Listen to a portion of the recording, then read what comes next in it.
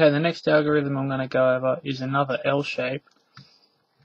The first thing you look for with this one is the 1x3 bar. So you either have one of these two cases.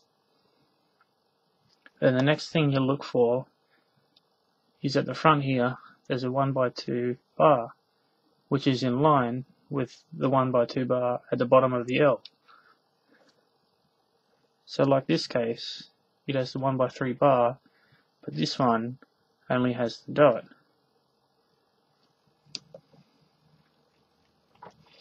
How you hold this one is with, when performing the algorithm, is the 1x3 bar on the left and the L in the back right corner like this. Now this algorithm is easy to remember if you remember it in 3 sections. The first section, R prime F, R prime F prime.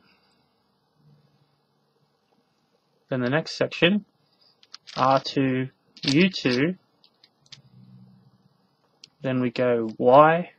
Then the sledgehammer, R prime F R F prime. So we'll go through it a little bit quicker. R prime F, R prime F prime, R2 U2 Y, sledgehammer, R prime F R F prime.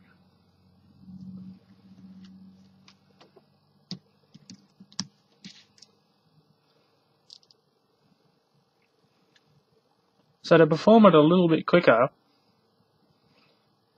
what you need to do is after you do the first section, R prime F, R prime F prime, is while you're doing the R2,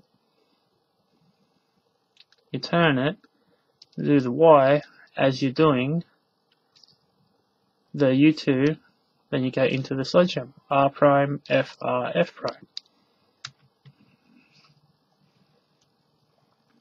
So the whole algorithm actually flows pretty nicely. So you go R prime F, R prime F prime, R2, while doing the U2, sledgehammer, R prime F R F prime.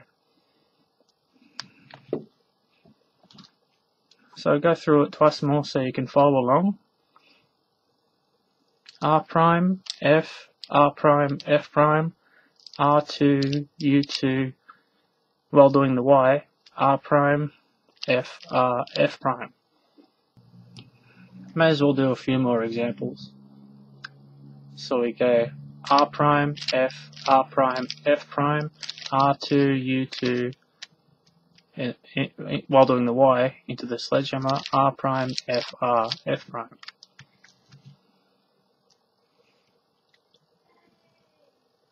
R prime F, R prime F prime, R2 U2, while doing the Y, sledgehammer, R prime F R F prime.